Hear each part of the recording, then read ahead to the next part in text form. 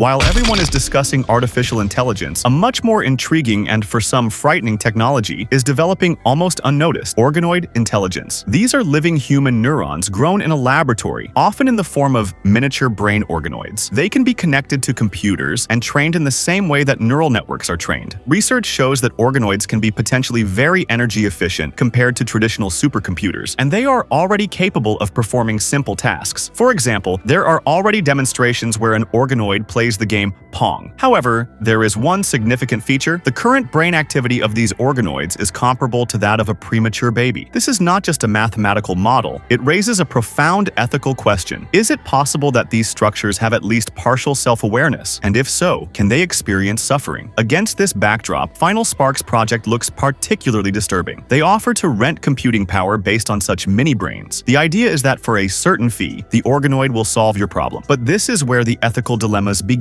There are concerns that when organoid computing power is not being rented, they may be fed sensory data that simulates the lives of other creatures. For example, theoretically, the brain could feel what an insect feels. And here a terrifying thought arises. If these neurons are truly aware of what is happening, then they could well perceive such a simulation as their reality, being, in essence, locked in it. This leads to an even deeper philosophical question. What if we ourselves, in a certain sense, are the same kind of organoids, and every night when we fall asleep, our computing power is used for some purpose?